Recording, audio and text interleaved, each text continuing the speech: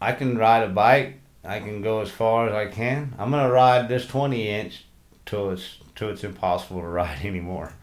That's just it. And I don't really. I'm not concerned of how good I get or whatever.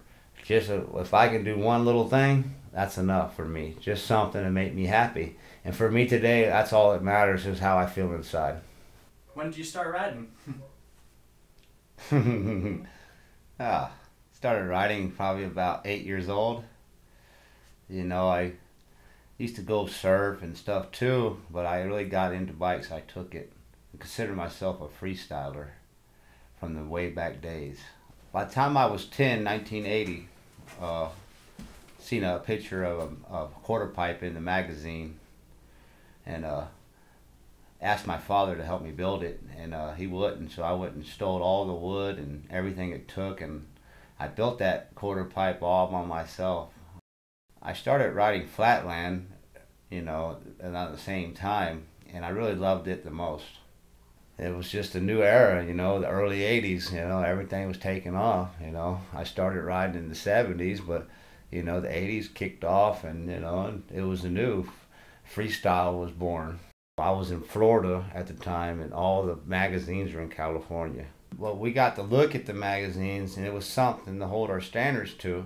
For me, the local scene was great. They had a group on one side of town that rode, and we would consider them the goody two-shoe guys because we were just partiers, smoking weed, and, you know, whatever, and just riding. But if I look back on it now, you know, my little town, Fort Walton Beach, Florida, okay, we had a professional BMX rider, Bill Madden. You know, he wasn't the top big name, but he's a racer. He did his thing. Bruce King, one of the flatland legends from way back in the day, invented the Undertaker. Chris Rothrock got sponsored by General Bicycles. I was there at the competition when R.L. Osborne asked him to join the team. You know, this is all from the town I grew up in. At that time, you know, everybody did one little trick and rode around and did another little trick. And they weren't linking tricks, and we started linking tricks, you know, before our time, you know, before the media time. Before a decade was in a magazine, I've already did it, you know. I can't say I invented the trick because who knows at that time.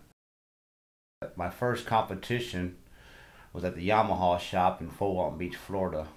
I think I was probably, I'm not sure, the year 13 or 14. I had to go first. And I remember when I rode that the crowd was in awe. The announcer couldn't announce the tricks I was doing. The other riders didn't even want to ride after me because there was no, you know, competition there.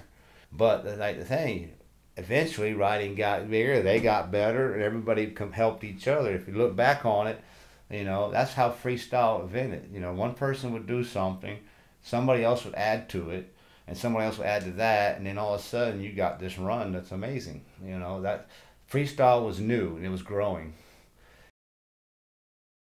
I continued to do all kinds of drugs, LSD, marijuana. You know, I used to just be a partier, you know. And I could notice that the other kids on the other side weren't really into all that. So that's why we kind of were a separate crowd. 1987, I'm pretty sure it was an AFA contest in Dothan, Alabama. Chris Rothrock actually invited me to go with him because to go up there, I got to ride with him. It was my first big contest. I think there was like 33 riders in my class. I got third place. I put a foot down in my run, but I'm still stoked on my run. It was a real good run.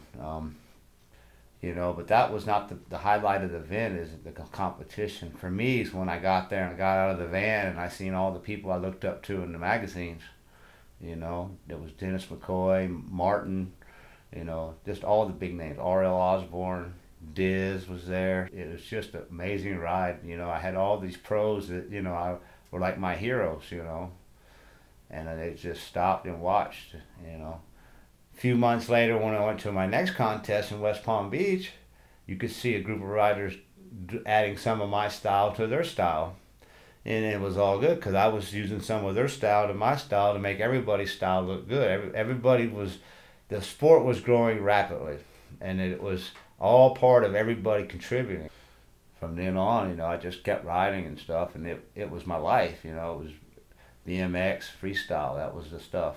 I can remember going to the prom with my girlfriend, and you could see our tire tracks on the wall. And that's around the time, you know, Dave Volker came in the scene and the street riding really took off. But all of a sudden, you know, my using and drinking kind of took over, and it just got me further away from my bicycle. Really, when BMX died, I didn't have a clue. I left the scene that rapidly that I didn't even have a clue that the sport I love was dying all over. Go to work, party. No time for riding bikes no more. I let my dream die. One day I just decided, it was November 6, 2011, the day before I had to report to probation. You know, I purposely got drunk and did cocaine and violated probation. And, you know, I look back on that, and that was one of the best decisions I ever made, because, you know, I went to prison. They flew me back to Arizona to go to prison. I got out of prison. They said, hey, you got to go to these meetings. You know, you got to go to AA and, you know, get this paper signed. My first meeting, you know, I sat there and I said out loud that I was an alcoholic and addict, and I got honest with myself. And, you know, from there my mind opened, and I was ready to change. You know, that's the desperation that I got, is to change. I got clean and sober, and my dreams came back alive. I mean, totally enjoy riding. I mean, it's like the best thing I have going today. I had to put my sobriety first, because without that, you know, my dreams die again. You know, I won't be able to ride. And that's just a fact for me. I came up to a park, and I could see it out in the distance. I seen a flatlander, a kid named Matt. And that was cool, because finally had somebody to ride with.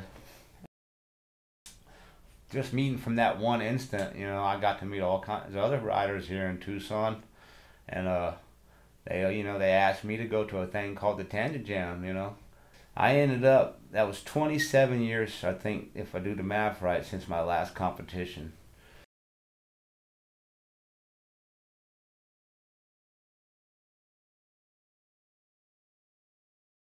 I was the oldest rider there, and, you know, that was a good feeling that I could, you know, at least hang with some of these riders today a little bit and hold my own. You know, I got second place in that, and that was the best feeling I had in a long time, is, you know, be recognized as a rider. You know, that I can still do this, you know. And it's not really the fact that I want to be recognized, it's pretty much how it makes me feel that I still can ride and at a good level. And you know, if I never enter a competition again, that's fine, but I'll tell you, I'll still ride and enjoy what I do, as long as my body will hold up, you know.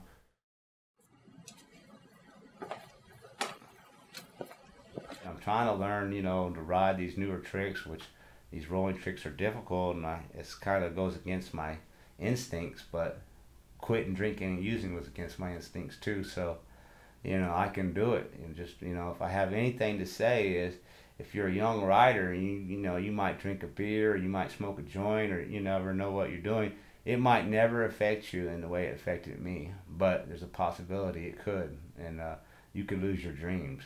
And that's kind of why I want to do this, because I like to see riders, you know, excel and do the best they can.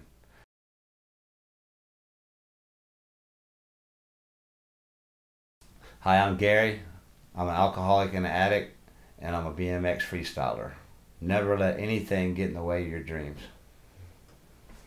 Cool.